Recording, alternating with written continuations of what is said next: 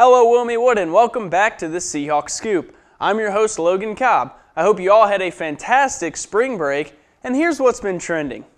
St. Patty's Day is Monday the 17th, but do not worry because the city of Wilmington has you covered.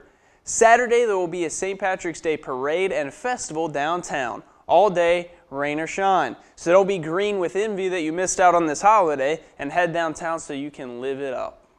Also this week there will be two great movies playing in Lumina. On Friday, go see the second Hunger Games movie, Catching Fire. And Saturday, check out the animated feature Frozen, which just won an Oscar for Best Animated Feature and for the song Let It Go. Also, now would be a good time for you to buy your ticket to see SNL cast member Jay Pharoah. He will be performing here at UNCW on Saturday, March 22nd.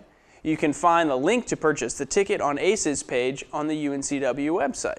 If you like motivational speakers and the show Breaking Bad, then listen up. RJ Mitte, who plays Walter Jr. on Breaking Bad, will be giving a speech in Warwick on Wednesday, March 20th. The speech is called Overcoming Adversity, Turning a Disadvantage into an Advantage. And the best part is that it's totally free. Well, that about wraps it up for this week's edition of the Seahawk Scoop.